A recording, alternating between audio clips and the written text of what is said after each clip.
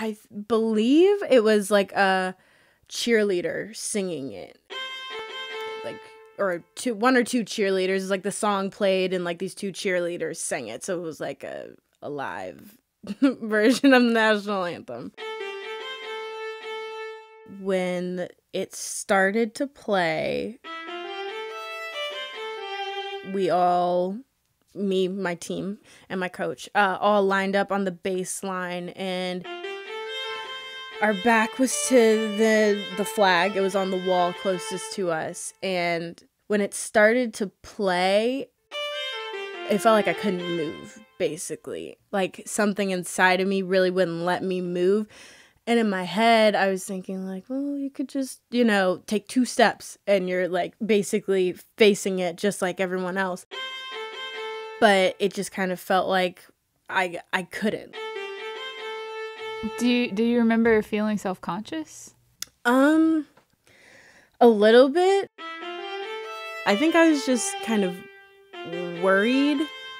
I knew that there was going to be some type of negative reaction. I didn't know if it was going to be more passive, like it would come in an email and then my athletic director would have a conversation with me, or it would be more aggressive, I guess, like it was, with people yelling and coming to my coach and stuff like that.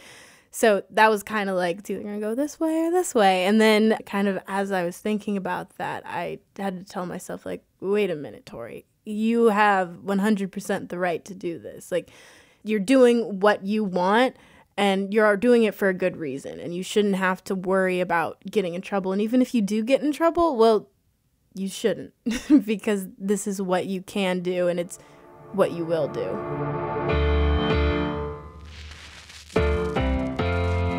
This is American Dissent, a podcast from With Good Reason and James Madison's Montpelier about pushing back in the pursuit of a better America. I'm Kelly Libby. Dissent gets a bad rap. It gets dismissed as troublemaking, just for the sake of making trouble. But throughout American history, everyday people have recognized injustice and decided they had to do something about it. And in doing something, they've shaped a nation. The woman you just heard from, her name is Tori Carter Johnston. I'll get back to her story in a bit. But first, I wanted to know some of the history behind the First Amendment to our Constitution, because that's the one that guarantees our right to exercise free speech, and also establishes a separation of church and state. So I want to take us back to 18th century Virginia, to a community of, at the time, marginalized people who were persecuted for their beliefs, and whose dissent had a profound effect on our lives today. These are devout evangelical Christians. It's important to remember that. We tend not to associate evangelical Christians and separation of church and state today. These people are very passionate about their religion. This is John Ragasta, a historian at the International Center for Jefferson Studies at Monticello, and author of a book called Wellspring of Liberty. And what John told me is that before the American Revolution, before our Constitution was drafted, there were these evangelical Christians, mostly Baptist and Presbyterians, who pushed for freedom of religion and separation of church and state at a time when most citizens were forced by the government to be Anglican. What were some of the worst of the persecutions? They would take Baptists in particular out to the closest pond or river they could find, and they would dunk them in the river in parody of their immersion baptism and hold them underwater. In one case, they held somebody underwater till he almost drowned, and they'd pull him up and say, "Do you believe? Do you believe?" And they'd hold him underwater again. In other cases, they would throw rocks. In cases they were shot at. One of these dissenting ministers had the foxhounds set on him. In one case, they throw a wasp nest, a hornet's nest, into a prayer meeting. In another case, history says they threw a snake into this prayer meeting. It's almost certainly a copperhead, a mean, venomous snake in this part of Virginia. But the Baptists in Virginia kept growing in number, and the Anglican establishment kept trying to put a stop to it. John says that by the time of the American Revolution, more than half of the Baptist ministers in Virginia had suffered jail time for preaching, but they used it to their advantage, to spread the gospel. they learned very quickly that being jailed was an opportunity for religious witness. And so if you're trying to convert people and tell people that you're a sincere Christian, the fact that you're in jail and you're still a believer is a powerful witness. So they would preach from their jail cell. And sometimes people would gather outside their jail cell to hear these people preach. Well, sometimes people would come through on horseback with horsewhips and whip people listening to this preaching out of these jail cells. In some cases, they would simply sing obscene songs. In some cases, they are known to, the minister would be preaching from a jail cell partially below ground. They would be urinated on in their face as they're trying to preach. In one case, Weatherford, a Baptist minister, is preaching with his arms outstretched from the windows of his jail cell in prayer, and they come up on his right and left with knives and cut his arms because he's preaching.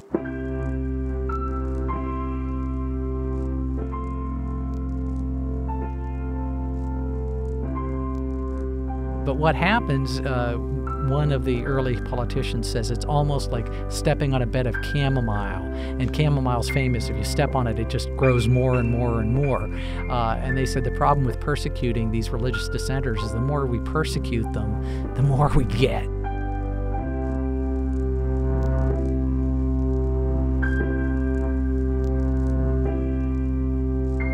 These are people who believe your central commitment is to God, and you have to have a personal relationship with God. And when you die, you're going to be in front of the judgment seat, and you're going to be responsible to God and no one else for your behavior.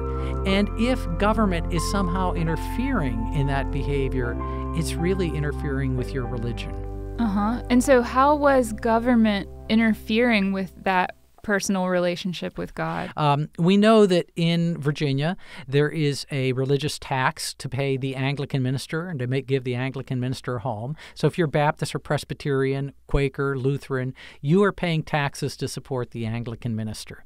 But it went much beyond that. You could be prosecuted and pay fines or even jailed for failing to attend church regularly. If you died and your children were orphaned, the Anglican Church decided who would care for those children. So if you were Baptist and you died, your children would be placed in a good Anglican home. We don't want them raised Baptist. So there are all of these things going on. You had to be married in the Anglican Church. If you're married by a Baptist minister without permission of an Anglican minister, your children are bastards. And that has legal consequences in 18th century Virginia. The other thing that was very significant was these dissenting groups were more open to African Americans and to women. So you would occasionally see an African American minister as a Baptist, because what made you a minister as a Baptist was if the Spirit moved you. So you could be an African American minister. You could even be an enslaved minister. You could be a woman and be a minister if the Spirit moved you. And so that's also challenging authority.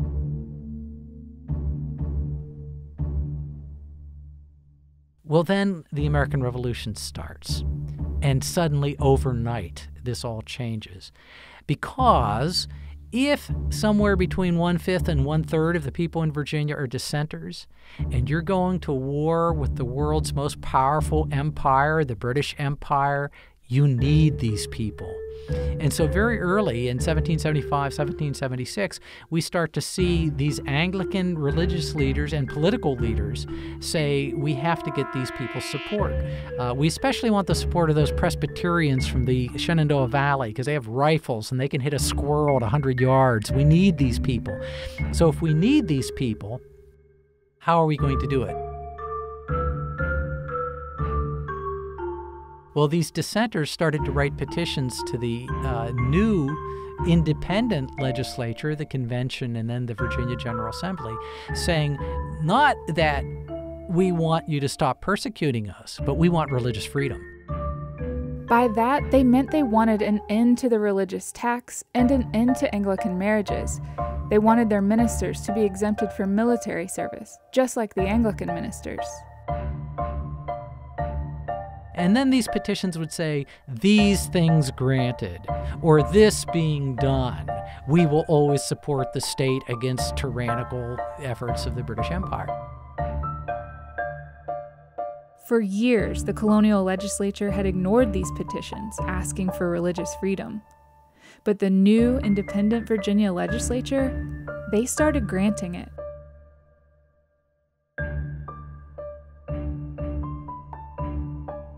So in 1776, the religious tax, that suddenly is suspended. In 1779, it's eliminated. We start to see dissenting ministers are exempted from military service in 1776, 1777. So all of these things start to change.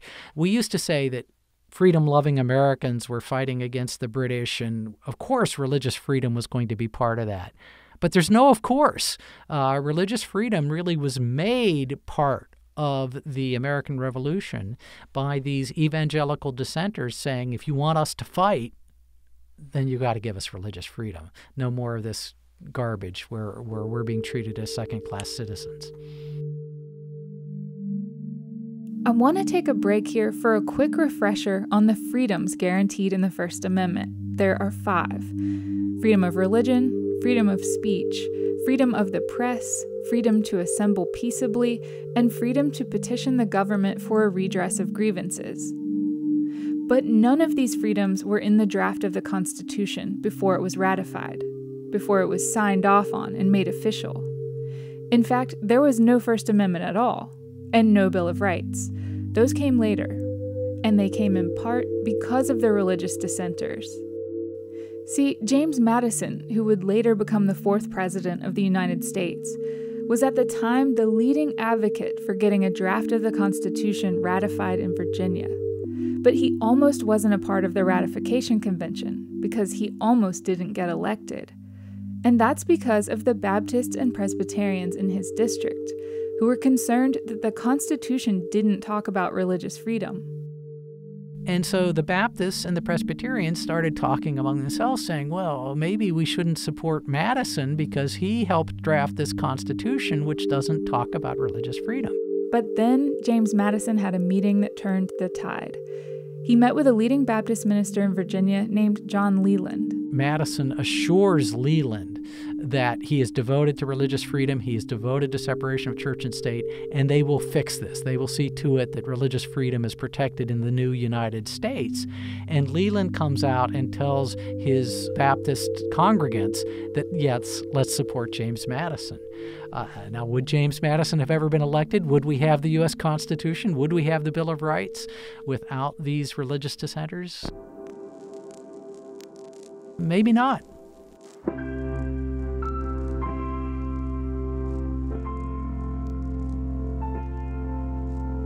I forget who said it, but somebody points out that in a totalitarian regime, in a dictatorship, in a monarchy, what we are worried about is the government hurting the rights of the majority.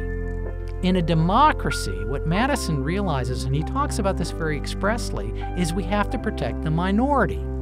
Because the majority can make the laws, right? They can vote people into Congress. If you're white, Anglo-Saxon, Protestant, Christian, do you really need to have your religious freedom protected in 19th century, 20th century Virginia? No. What Madison says is the people who are going to be persecuted are the dissenters, the Jews, the Muslims, the Hindus.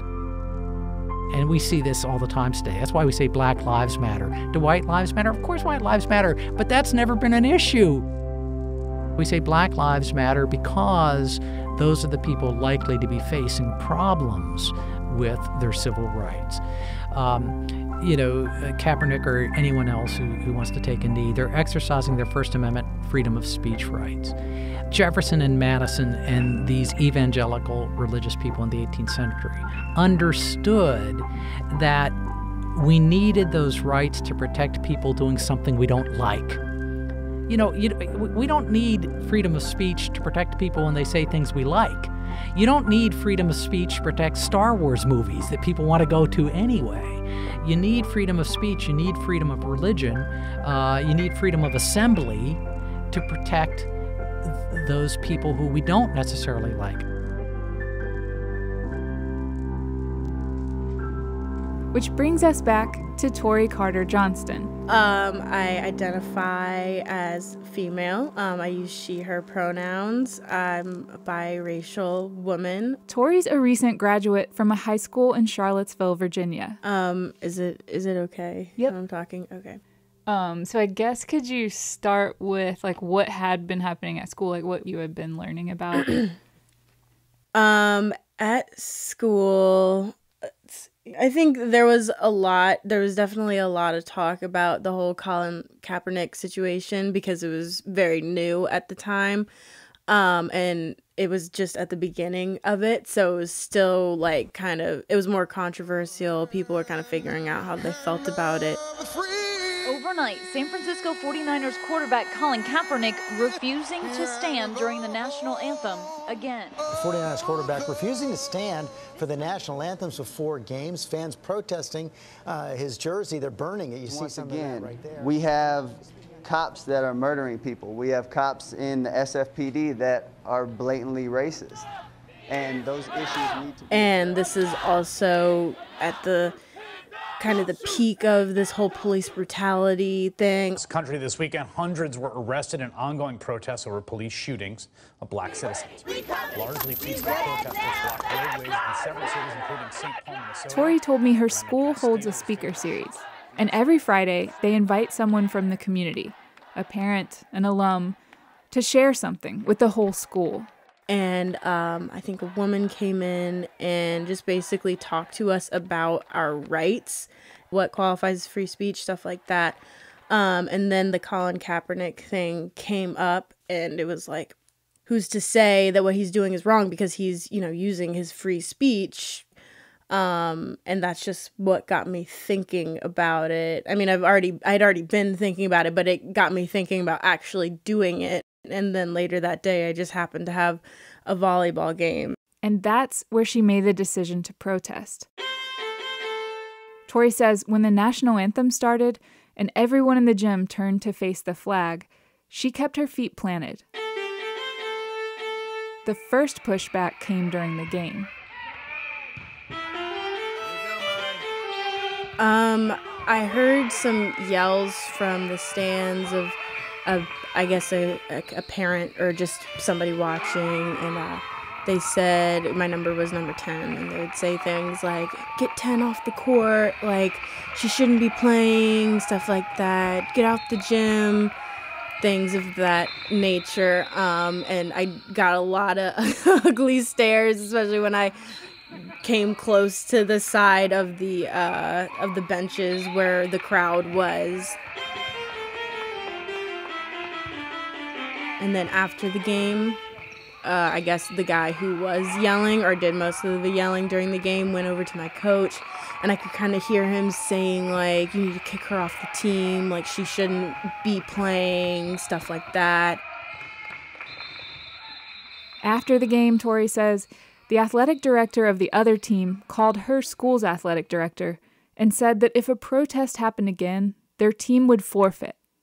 That sparked a conference of all the athletic directors in the league. It definitely was a little weird to think about that, like this whole conference of a bunch of like 30, 40-year-old men just like sitting around a table talking about me and like, what I had done, and because of what I had done, what the league is going to do in the future.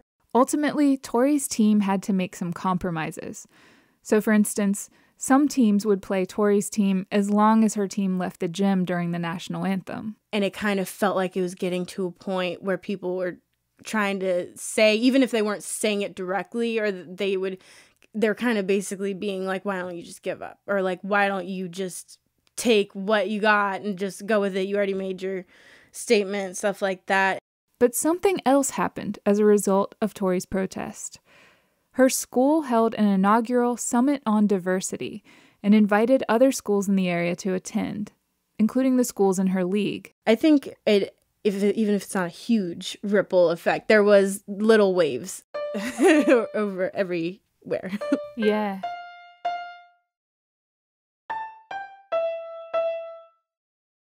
When Tori's decision to protest police brutality was met with roadblocks, she says she felt frustrated and even angry at times.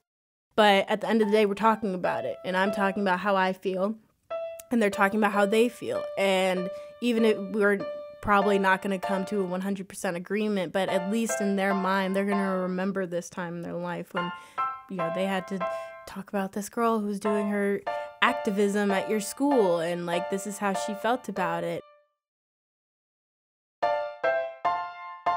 I don't know, it also felt a little personal at times, because like people will hate me for how I look, and I'm a mixed race person, and people will hate that about me. So for me, it was just kind of like, I understand that you feel frustrated about this, but there are people in this world who are literally dying because people hate them so much for basically no reason. So if you're offended by my demonstration, I'm sorry, but I'm still gonna do it.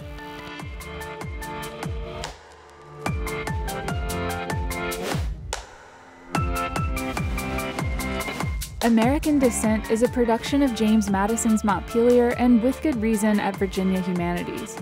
Our artwork is by Carson McNamara, and our music is by Breakmaster Cylinder.